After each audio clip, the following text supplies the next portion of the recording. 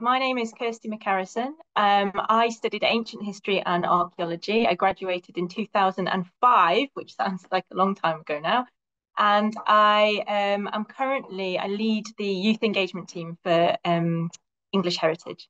Shout Out Loud originally was like a 3-year lottery funded project, National Lottery Heritage Fund. And so I was project managing that element of the project. So my title may well change soon because now we are full time as a team, youth engagement team at English Heritage, as a result of what we achieved with that funded period from the lottery. So Shout Out Loud was part of a big lottery initiative to engage more young people with heritage, and that's what the work that we're continuing to do through English Heritage. And I love it because we work with young people aged 11 to 25. I have a team of people. I've got a kind of digital manager, interpretation manager, youth development manager, and then I've got youth participation officers that go out and deliver a lot of the work on site with young people and with youth groups. And the difference with this project to a lot of kind of youth engagement, or how it differs from kind of school work, is that we are really trying our best to work with young people for whom heritage hasn't really featured in their life. And there's reasons for that. Is because they didn't grow up, in that environment where visits to heritage sites was a thing, or they haven't been interested in it because actually they just haven't seen themselves represented in the stories that are told. And they just don't think it's for them, or they haven't felt welcome at heritage sites. And we want to change that because for one, I'm really very passionate about heritage, because I think there's so much bundled into heritage that can be life-changing. It's been life-changing for me.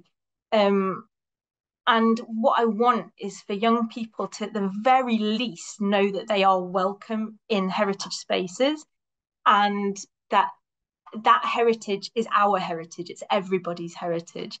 And so what Shout Out Loud does is it finds these young people, it invites them into these spaces, and it could be just for a 1 day breaking down barriers, getting young people onto a site and them enjoying themselves and hopefully wanting to come back, all the way through to co-production projects where we really hand over the reins to the young people and give them so much agency to say, look, we want you to find relevance and interest in our heritage, in your heritage.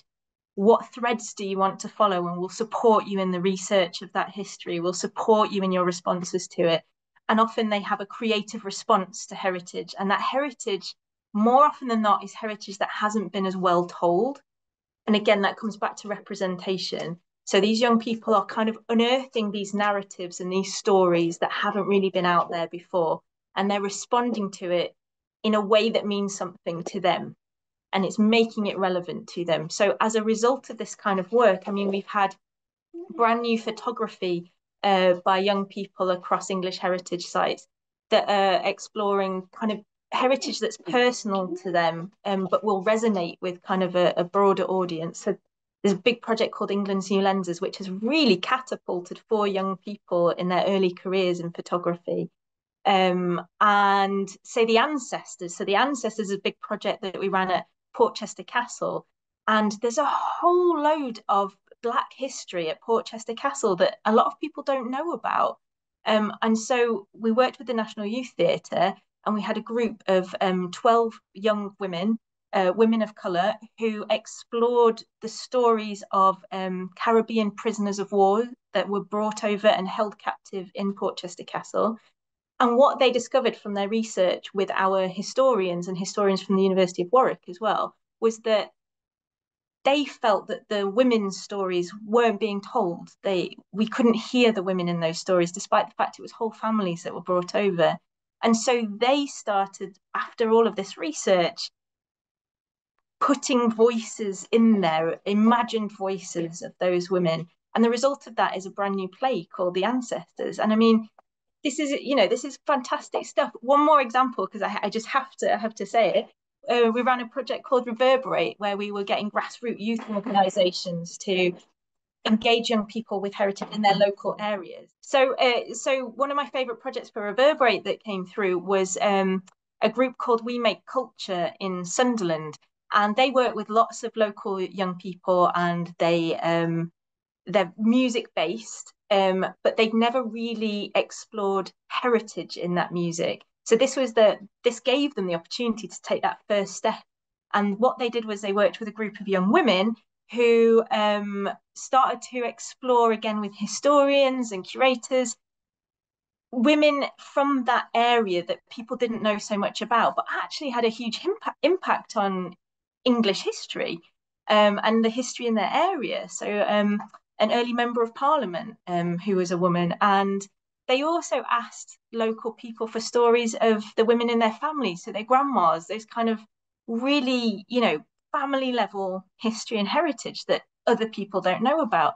And from that, they wrote and performed new music.